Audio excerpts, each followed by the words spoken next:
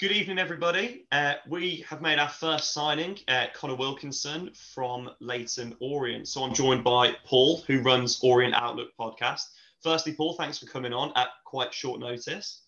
Pleasure. Thanks for having us. Good to see you again. Good to be talking football again. Yeah, fantastic. I mean, the season is sort of fastly approaching, it seems. Yeah, but 50, not that I've got a countdown clock or anything, but about 50 days, I think, 50 something days. And to be honest with you, I'm quite looking forward to watching some of the Euros and just giving League Two a break. I think we were saying before we started recording this that it's one of those seasons that, thank God, it's finished, and it didn't really benefit or suit either of our teams, did it? No, I mean, both clubs have had a significant number of players released and high squad turnover. And strangely, we have actually signed one of your players. Apologies. Signed one of your players who you had offered a contract to, striker/winger Conor Wilkinson. Yeah. So, for the Walsall fans who don't really know a lot about Wilkinson, what sort of player have we picked up? You've picked up someone who can really get you off your seat and entertain you, but by the same token also keep you firmly rooted in your seat and frustrate you quite a lot. He's with us a couple of seasons. First season was really interrupted by some injuries that he'd picked up, so we never really got to see this season's version of Conor Wilkinson in his first season with us. Tall, commanding, holds the ball up, great feet, very, very skillful with his feet.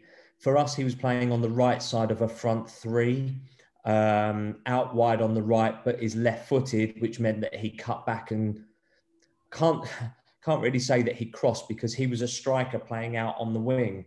So his instinct was to cut in and shoot. So it starved our main striker, Danny Johnson, of goals and opportunities. And sometimes he'd shoot when there were bodies in front of him, rather than look for that pass to set someone else up or reset and go again.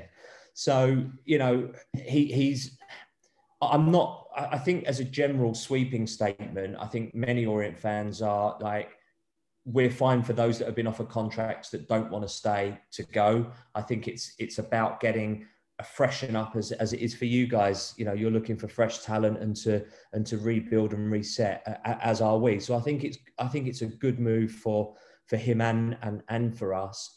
But I mean, he's scored some tremendous goals. His technical ability is outstanding. I will say that about him. So, I mean, it sounds like we've got someone who's maybe versatile, that is a striker, like you said, that can play out wide. Yeah. One of the things that, I mean, we've spoken about it, and one of the things that I've seen from Orient fans is that whoever was in charge stuck to a rigid 4-3-3 throughout the season. Do you think that potentially that was because Wilkinson wanted to play out on the right wing, or do you think it's because that's where he was most effective? Well, probably a bit of both. But rumour has it that he insisted that he played out wide and wouldn't play more centrally. We felt as fans at times that there were the opportunity to go 4-4-2 was screaming at us to do that, but neither Ross nor Joby decided to go with that option and stuck with that 4-3-3, as you quite rightly say. So whether that's because they felt that Conor out wide in that threatening right flank position was more effective against other teams or not, I don't know. But from our point of view, it stifled us at times, but other times it really opened us up. We had a goalkeeper called Lawrence Vigouroux, who was very, very quick and sharp to get the ball up top, and Conor was always that outlet. He was always that focal point of the team for looking for a quick counter-attack, because he was tall, he'd win the ball in the air, he'd control the ball well, he'd hold players off. If it wasn't a sort of around the penalty box position, he'd be able to bring other players in and sort of set up to attack. So, I think you've got a versatile player there. I guess it just depends how you're going to deploy him and what sort of tactic formation, it's Matt Taylor, isn't it? Matt Taylor that wants to go with. One of the things that we spoke about before, and something that you kind of hadn't heard, was that Wilkinson has worked with our technical director, Jamie Fullerton, which, I mean, I was quite surprised at the move. I thought he would stay this way on, or at the very least, probably move up to either the top end of League Two, or the clubs that are pushing at the top end of League Two already, because I hopefully think Walsall will be next season, touch wood, or at least maybe one of the teams going up, or a lower League One team. It seemed a bit out of the blue, but with that connection, do you think that maybe it's that fresh start, but also someone that knows how to get the best out of Wilkinson, and maybe could see him move into the middle because he's worked with him there before? You know, football's not a complicated game. It's about people and personality. 80% of it is mentality, 20%. If you can get the most out of a player from a mental perspective, i.e. that they're comfortable, they're happy, they're loved, they're wanted, they're being used effectively to their strengths, and it will galvanise that player and ultimately the rest of the team. You don't have to have 11 Lionel Messis in your team to win the league. It's more about, and speaking from experience from the 13-14 season, it's about having the right type of player in the dressing room to then be able to get that togetherness, that mentality, that iron steel of a mentality of, you know, winning together, supporting each other. And from a perspective of Conor Wilkinson, I don't know what happened in the dressing room. I'm not trying to allude to anything that, you know, I may or may not know. I don't know, you know, about that. But if Conor is buoyed by the fact that he's worked with Jamie before, that Jamie got the best out of him before, that he knows what makes him tick, then I think that's 80% of the job done. He's just got to turn up on the day and use his skill and talent to be able to affect games positively for you. And I think that's fundamentally part and parcel of football that's probably quite heavily overlooked. So, you know, from our understanding as well is that his partner lives or is from the Midlands area. So I think there's a lot of boxes that are ticked for him in that regard. And I think from an Orient fan perspective, it was a little bit of a head scratcher from our perspective, in the same way that it probably was for yours as well. You know, we kind of expected him to either go up a league or to join somebody that would have ended up in the upper part, you know, above us in the league, you know, because we finished 11th. I mean, obviously we know that seasons can happen. I mean, Morecambe has surprised everyone from their finish sort of 2 seasons ago to now last season.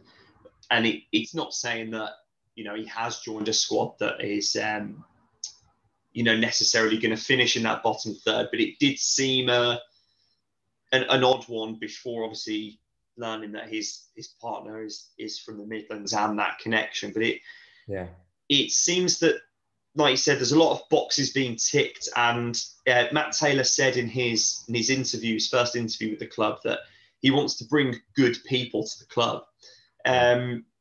Did you on the podcast ever get a chance to chat with Conor? What was the sort of consensus of when he was talking in the media? Did he come across well? Was he well liked in the fan base? Yeah, we didn't get to interview him, unfortunately. You know, we are very lucky at Orient that the club media team see the value in fan-run media.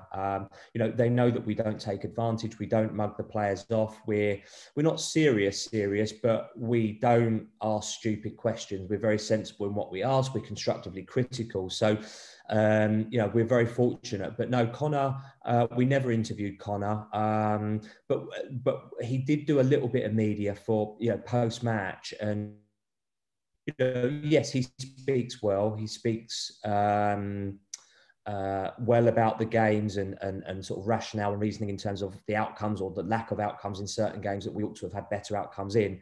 But yeah, he wasn't one that was really sort of pushed to the front of the media queue in that regard. You know, the boys didn't really sort of drag him out. It was shared quite evenly amongst the squad, and they're all good in front of the camera.